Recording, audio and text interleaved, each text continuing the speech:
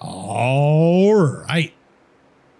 Now we're doing freeCodeCamp, JavaScript algorithms and data structures beta. Learn basic JavaScript by building a role-playing game. Step 68. All right. So now we're going to update our goStore function to call the update function. We're going to pass the second element of the locations array as our argument. To make sure that we are refactoring, to make sure that our refactoring is correct, we're going to try clicking the first button again.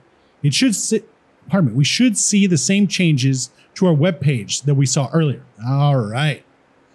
So we're going to be going to goStore, and as we know, goStore is the second one here, which is index 1, right?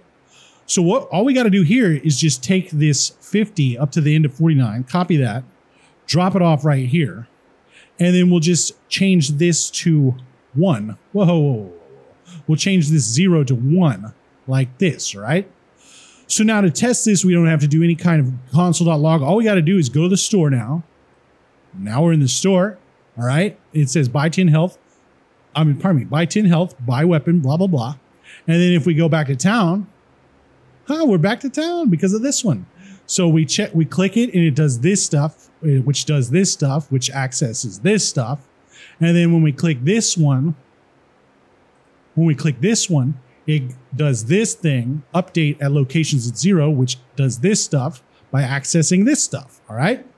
And that's how we make it work without repeating ourselves over and over and over and over and over again, right?